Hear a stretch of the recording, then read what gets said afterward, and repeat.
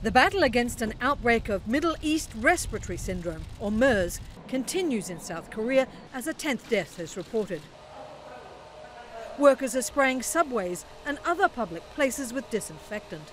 And in the shopping district of Seoul, many of those who venture out wear face masks.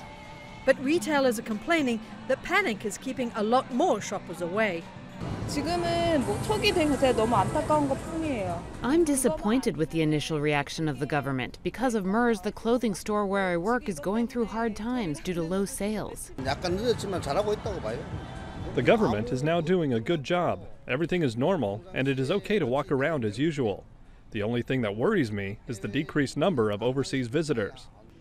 More than 2,700 schools remain closed and nearly 4,000 people are in isolation as the government announces new quarantine rules for those who may have come in contact with the virus.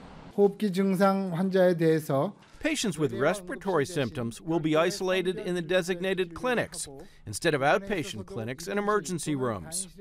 Officials say the next few days will be critical to determining whether isolation efforts to control MERS have worked.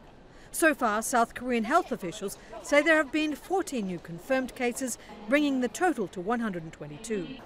9 other people have died since May 20, when the first MERS patient was discovered. Tracy Brown, Associated Press.